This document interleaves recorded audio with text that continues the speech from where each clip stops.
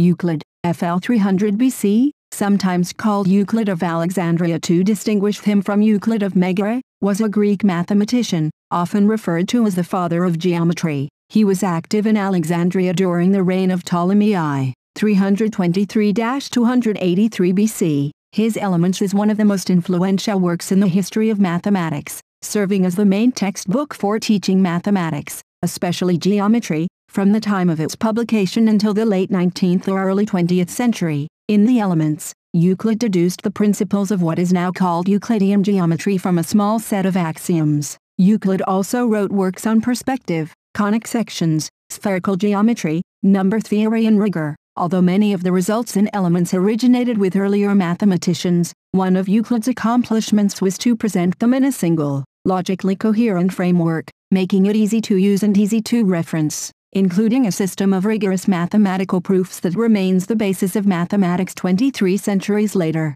Although best known for its geometric results, the Elements also includes number theory. It considers the connection between perfect numbers and Mersenne primes, known as the Euclid-Euler theorem, the infinitude of prime numbers, Euclid's lemma on factorization, which leads to the fundamental theorem of arithmetic on uniqueness of prime factorizations, and the Euclidean algorithm for finding the greatest common divisor of two numbers. The geometrical system described in the Elements was long known simply as geometry, and was considered to be the only geometry possible. Today, however, that system is often referred to as Euclidean geometry to distinguish it from other so-called non-Euclidean geometries that mathematicians discovered in the 19th century.